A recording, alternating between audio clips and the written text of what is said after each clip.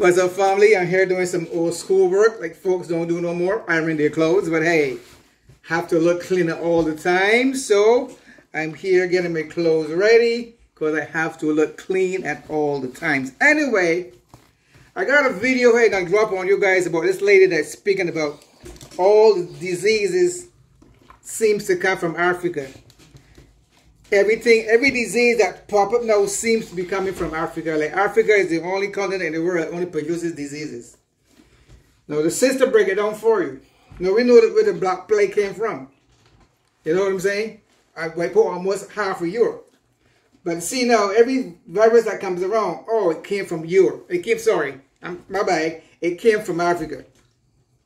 And as people know, the YouTube try to block all the videos from people spreading the truth, but what they don't understand is very simple. Like I said before, this is the time of Aquarius. All hidden lies have to surface. So regardless of whatever they do, whether they block, strike you, delete your channel, suspend you, the truth have to come out. So don't care what they do. It is not going to stop the truth from coming out. So I'm going to try to put a clip here so you guys can listen to what the sister is talking about. And she literally break it down for you.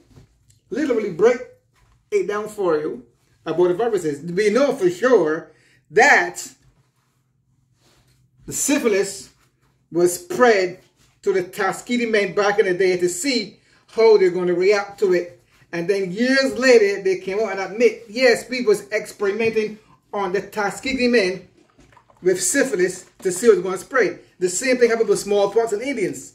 The smallpox and the Indians, the same thing happened. They experimented on the Indians with smallpox to see how it's going to spread. We know in Africa, the same thing happened too. The Africans said from the time the Caucasians come there and bring their food, they start getting sick because they're not accustomed to be eating that kind of food. So you see, folks, when they keep telling you that everything bad come out of Africa, nah, don't fall for the hype, folks. Don't fall for the hype. We know better. We should know better than that now. See that we are now in the informational age, because back then we didn't have the information this quick to know what's going on. Now, as soon as something happens, you're going to research it, Google it, YouTube it. You can do anything. You can find information. You can go on any website and find information, and the documentation is there for any information you want to know. So like I said before, folks, I am going to copy this video here and post it so you guys can hear what the sister is saying. I'm breaking it down for you as simple as possible. Until then, folks, always be kind and loving and caring and humble. Show love. Try to do a good deed one day for anybody. Whether you pay some person for a sandwich, whether you help some person across the street, help some person put their groceries in the car, try to do one good deed a day so we can bring back love and peace and harmony and togetherness on this planet, because we need it, folks. We need it. We need it. Especially some of these young folks. You don't have no respect for the older people. We got to check them. I check them. Those young kids that acting stupid, you got to check them. I mean, don't be scared.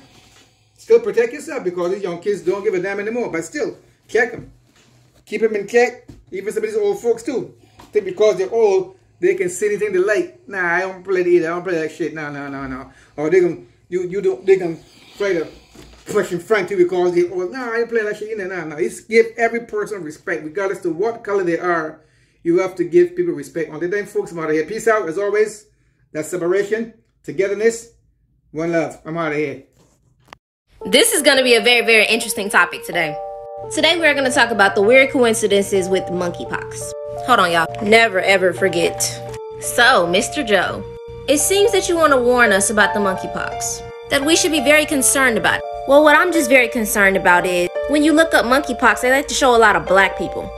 But when you go to the World Health Organization page, I do not see Africa.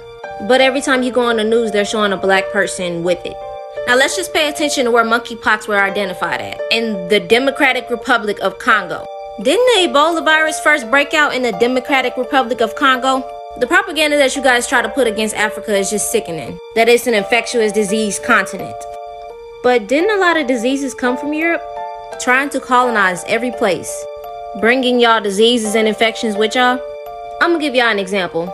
Before the Columbian Exchange Act, American natives didn't have smallpox, chickenpox, malaria, measles, whooping cough, plague. None of that existed before colonization. I wonder if that was the same situation for Africa. Now, it is said the outbreak occurred in colonies of monkeys kept for research. You know how y'all like to do research with their gold, their land, and their animals?